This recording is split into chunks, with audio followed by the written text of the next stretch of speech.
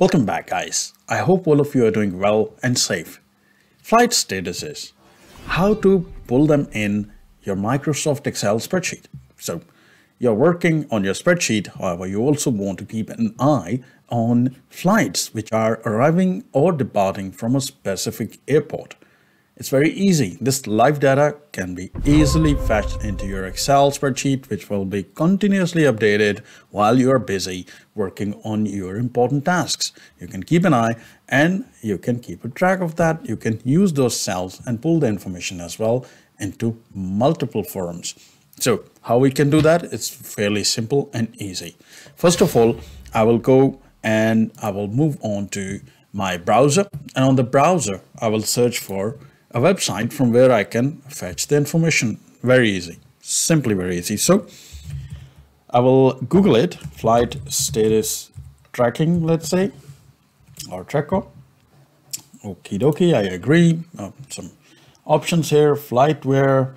There are certain websites which can give you a good flight tracking, flight radar, etc., etc. Let me try with flightware. So this is a website which provides information about multiple airports, the flights which are departing or arriving on those airports. So very simply, I will start finding with my, let's say, closest one is Budapest. Let's say I'm taking an example here as Budapest. You should try with your own airport and see how you can track it. So I've selected the Budapest airport and pressed the search button. While I've searched it, I've found a web page where it is showing me today's arrivals and departures as well. This link is going to be updated live, as you can see from the description as well. I have selected it and simply copied it, Control C. While I copied it, then I will move on to my spreadsheet. In your Excel spreadsheet, you will simply go to data. On the data, you will find from web.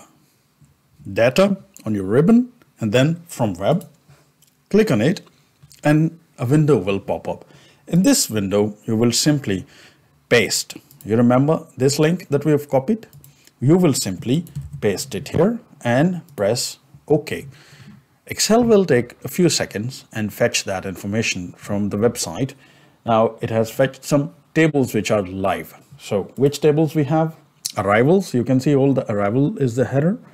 Then we have departures as well. So whatever fancies you, you can pull in. Let's start with arrivals first, and let's see what is coming in for today.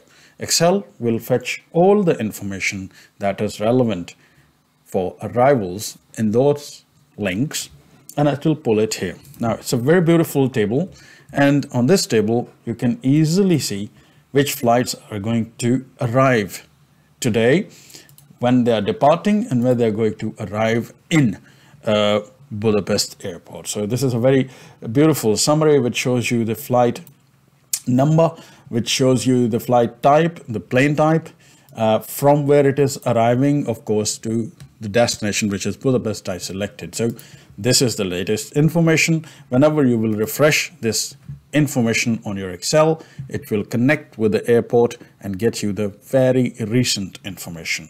You can try this on your own airport, and do let me know in the comment section how was your experience on that. I hope you enjoyed it, guys.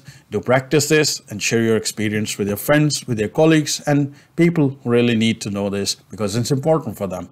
It will help you as well in return. So I wish you all the very best. Have a nice rest of the day and look forward to speak to you. Till then, ta-da. If you still didn't subscribe my channel, please do it. And don't forget to hit the bell icon so that you can get regularly notifications from my new videos.